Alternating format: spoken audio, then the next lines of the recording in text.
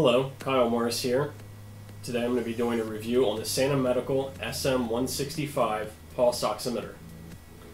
Also going to do a quick unboxing just so you can see what's in the box. I've already used it, so I've already had it open. When you open it up, you'll find a case. Nice little case. It's got a belt loop. It also has a hook on it in case you wanted to hook it to a belt or a pocket or something. Inside the case, you'll find the oximeter. It also included 2 AAA batteries, which I've already installed. Also in the box, you'll find a lanyard that you can hook to that hook on the case. And also some simple, easy to follow directions that are pretty detailed. The device is small, compact, made of plastic. Feels like it's pretty good quality.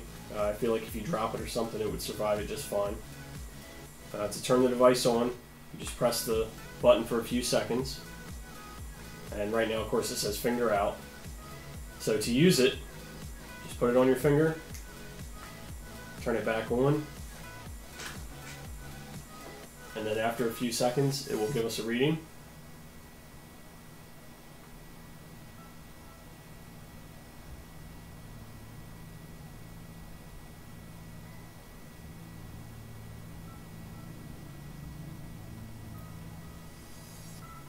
So it's saying that I have 93% blood oxygen, and my current beats per minute are 64.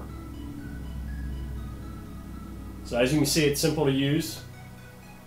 Works pretty fast. Once it gets a reading, you can flip through different displays.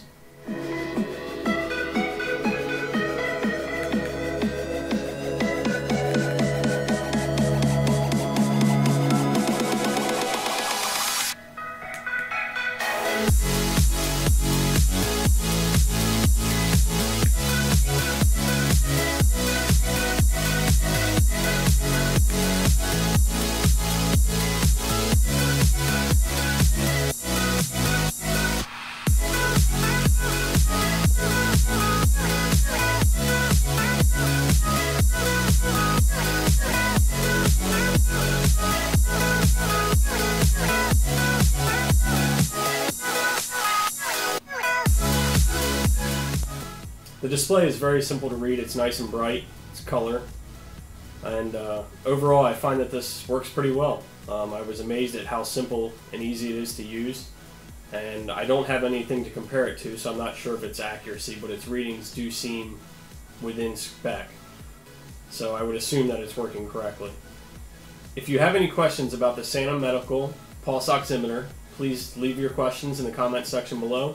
Also, if you like this review, please give me a thumbs up and subscribe to my channel for future reviews. Thank you.